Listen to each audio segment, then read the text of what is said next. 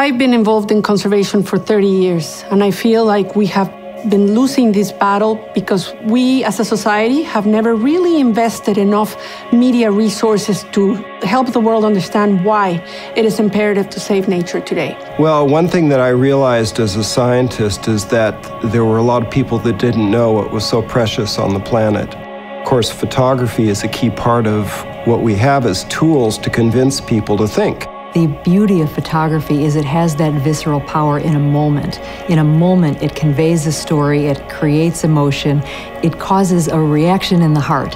And, words can't do it like that, not as quickly.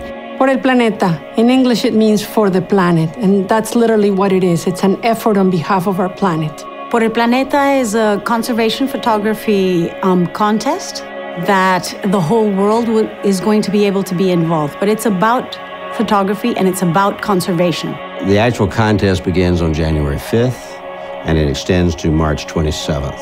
And it's happening worldwide, all over the world. And it is hopefully going to be the most successful, largest conservation photography competition ever in our history. Now more than ever, we have to try to look at how do we preserve habitats and places for the other creatures that we share this planet with. We're going through something now that people call the sixth extinction. That's how rapidly we're losing species. Our planet is not well. We are at a time of serious judgment day about what we're going to do to save our planet, to protect our planet, to drive conversations and drive people's behaviors and make them see the light of what's in front of them. And that's only going to happen through conservation and storytelling photography. We do not need another pretty picture photo contest. When you have three powerful forces, one of them being the government of Mexico, another one, the most important media corporation in Mexico, Televisa, and then National Geographic, which is a global brand that has a history of 125 years of exploration and conservation. I think it provides a competition like Por el Planeta, which has as its main central theme conservation with real gravitas and real importance. I think it's impossible to ignore. It's important for National Geographic to be involved in Por Planeta because we share the same values. We have the same commitment to telling the truth, to giving a voice to places, to animals, to people who often don't have a voice. I believe that it's not only a photo contest. It is a movement because obviously you need National Geographic of Televisa to organize this.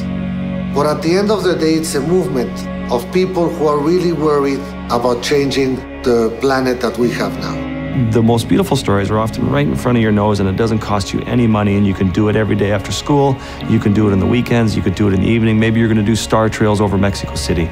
These stories are, I used to think, all the stories have been done. We haven't scratched the surface of the stories that need to be told. Stories are all around us and they're more important than ever considering the conservation challenges we have ahead of us.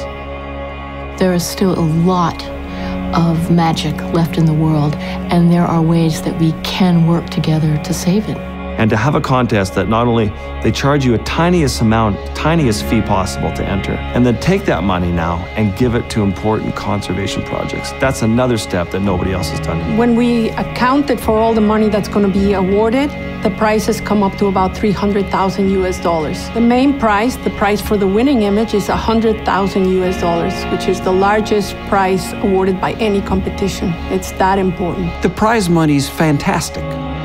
And I applaud it completely because it gets people's attention. But the real beauty of the contest is what it does for our souls.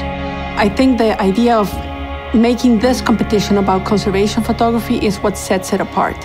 And I think we're going to see a lot of entries from very passionate people who are documenting things that they really care about. And hopefully, together we can start changing the way we see our planet.